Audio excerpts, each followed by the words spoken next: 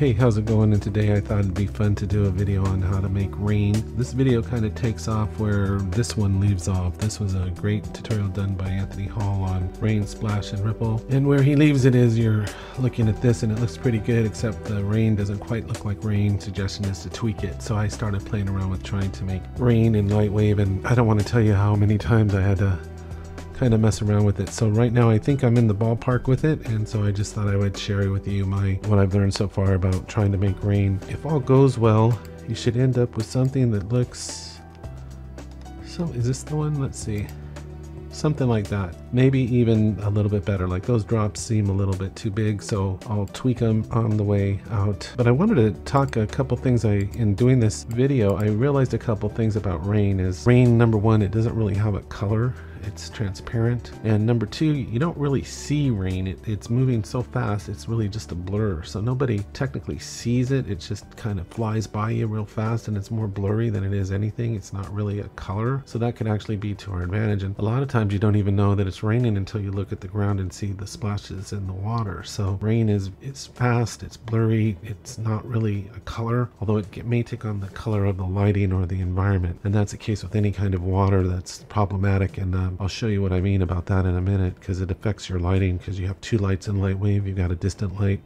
and an environment light, and you want to use an environment light for your rain because you want it to should match the color, the quote-unquote color of the rain should match the background. But it's more of a blur than anything else. If you look at it, it just goes by so fast. So that could actually be to our advantage. Now here's the one I was working on. This uses the same images that Tony Hall's tutorial uses. And one tip or trick is make sure you press D and make sure you're in the right color space. So you just go to quick preset and sRGB, and that'll put you in the right place. If your image should look like this, and this looks like it's some sort of park somewhere, this is the image that we'll be using. And you can just download any HDRI image, but this is the same one that Tony Hall used in his video. And so you don't really have to do that much. You just have to, there's a couple little things that I'll show you. So, but I will start from scratch to walk you through the whole thing. So we'll go clear scene, and then we're going to start by making our emitter. So we'll go to FX tools, we'll go to emitter, and we'll go okay. We can just leave it called emitter, and then we can set this to,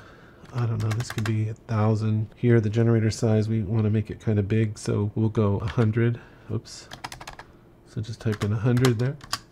We can leave the Y the same. It's 100, we want it kind of big. And then the particle limit, we want a lot of particles, so just add a couple zeros there. And we can leave everything else the same. This is the same. The motion, this is where it will get interesting. We're going to put 250 there on the Y, and we might want to adjust this later. You'll see what I mean. And we could add a little vibration in there, like 0.2. And then for etc., we might want to increase the position blur to 200. That just adds some variability so the particles aren't all leaving at the same. And I think that's all we need to do. Minimize that. And now what we'll do is we'll just pull out here. Now you'll notice if you hit play, of course our particles are shooting up. So what we're going to do for that, make sure you're on the 0 frame. Let's go ahead and raise this up a little bit, like about like that, and then go to rotation, and you can either pitch or bank it. It doesn't really matter. I'm pitching it, so you can just type in, it's easier just to type it in 180 there. And so if we hit play, we have our rain. So rain comes down pretty fast. I mean, have you ever seen slow rain? In doing this tutorial is actually interesting. Of all the things about rain, like in movies, they fake the rain, right? They have shower heads and hoses and to make the rain bigger, because you can't actually see much of the rain if it's actual rain. So in almost every movie, they totally fake the rain. And it's kind of the same thing in 3D actually. So we're kind of faking it. Well, we are faking it. So now we can come up here and click that little box there, and we'll match our perspective to the camera view, and if it's shift to camera view, that's what we should be seeing there. Okay, and I think we're good. Wait, see, that happens every time. Let me go back to perspective here. Where did I make a keyframe here? Is it the camera? Yep. I do this all the time. Okay, so let's go back to perspective view, see where we are. Emitter, and then now let's match it. Make sure I'm on the 0 frame though. Okay, now match it. I do that so many times. Okay, now if I go to camera view, there, and I hit play, that's what we got. Okay, fantastic. So I'm not actually going to be covering the whole scene. Okay, so we've got our particle effects done, and the speed is important because the faster you can make the particles go, the more blur that you'll naturally create, and then that'll make it look even more realistic. So that's one of the tips is you want to be able to make the rain go fast so that you can actually increase the blur. Okay, and then what we can do now is we're going to add in a background. For that, we're going to go to the backdrop and we'll go add environment, textured environment. We're going to double click here, go texture, and this is spherical, and it's the same image that Tony Hall used. So it's right, this sunset cabin thing. I don't think it matters it's on the Y or anything like that. And so if we go into VPR, you should see it. Now notice we're off view here. So what we can do, rather than shifting the camera, I learned you don't want to mess with the camera. You can just go to offset here and just get a little bit better viewpoint, right, like that. Okay, so you don't have to mess with the camera to correct the image a little bit. Okay, so now we got our particle emitter, we've got our background, and now we're going to get into, well, there's lighting. So let me do it this way. Let's go into backdrop again. There's one other thing. We need to go into render because we're going to be using hypervoxels. So we got to go into render. So render properties, volumetrics, use legacy volumetrics. Otherwise you won't see anything. Okay, and then we go back into backdrop again. Backdrop again, and we'll go to legacy volumetrics, hypervoxels, and we'll just do this. And click on emitter and go activate. This is a helpful step because you can kind of see what's happening here. Okay, so now we got almost everything there. So there's our crazy particles that don't look anything like rain just yet. But this is a good point to talk about the lighting now. Okay, so if we go click on lights and we have two lights in the scene. So if I turn off VPR for a second, we've got a, well, they're way over there. I don't want to scoot in on them, but we've got an environment light and a distant light. So those are the two lights that we've got in the scene right now. You can also see them in the scene editor. If you go into the scene editor, we've got a distant light, which acts like the sun, and an environment light that uses an image to light the scene. So, and that's a more realistic, a much more realistic type of light. So we'll go into VPR again. And so here we are. So I'll show you where I'm going with this. The problem with the rain and the problem with the water is because they are transparent, they take on the characteristics, the lighting characteristics of the environment. So the water, quote unquote, should be the color of generally the environment and the light hitting it. So that's why I say water technically doesn't have a color. It's transparent, right? So the lighting affects how your rain's going to look. So that's why lighting is so important, especially with rain. So if we look at the distant light, it's white. So if I make this, let's say red, and go okay, see what it does. And I mean, it could be, that's good if you're like making a movie about Revenge of the Red Pills. For this, we don't really need this distant light. I don't think it's going to help us with our rain. So we can just, by clicking these off, we can actually just turn the distant light off as if it's not even there. So now it's not even really, seems like it's just being lit by global illumination. But here, if we go to the environment light and if we turn off global, see, it does that, right? Okay, so what we're going to do now is we're going to add the environment light. And so we'll right click here, and this is in Tony Hall's tutorial too. I'm just copying what he did. Spherical, there's our image right there.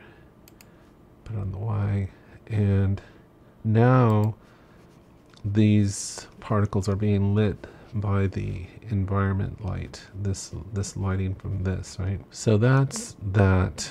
But because the surface of these are just bland right now, it doesn't really look like much. You know, it doesn't look like anything really. So it's not really doing much because of the surface itself. So that's our where we have a kind of ace in the hole with LightWave, because if we go into our emitter, no, it's if we go into our, we got to go into backdrop, and we go to our legacy volumetrics and hypervoxels. If you click F8, it'll bring up these presets, and if we go to generic, we can just go with glass, because glass is very similar to water. And you'll see right away by doing that, that now we have something that's looking a lot more like water, but it doesn't look anything like rain yet, right? So like I said, you're not going to really see these rain particles. They're going to be zooming by so fast. So the main thing, one of the first things we can do to get this looking rainish is just to make it smaller. So if you go 0.15,